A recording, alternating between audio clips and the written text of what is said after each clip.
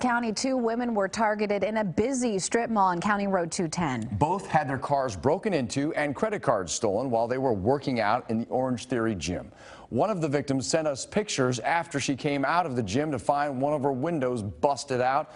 Action News Jack's Jenna Bourne is in the Johns Creek Center on County Road 210. And Jenna, these incidents happened before most of the other businesses around there opened. In both cases, the women came out here to the parking lot to find their front passenger windows smashed and their purses gone. Both happened between 5 and 5:30 on Friday morning while the women were working out at Orangetheory.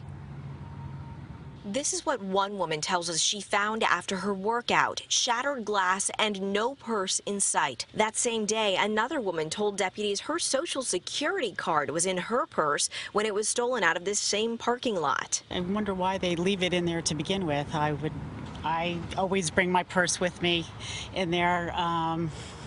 I guess they just think it's a safe area, but obviously it's not. Orangetheory sent this alert to its members across our area, warning them to either bring in their purses and valuables or leave them in their trunks, especially during early morning classes.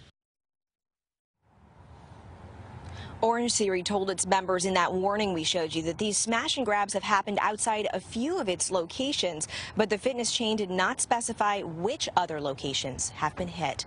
Reporting live in St. John's, Jenna Bourne, CBS 47 Action News Jax.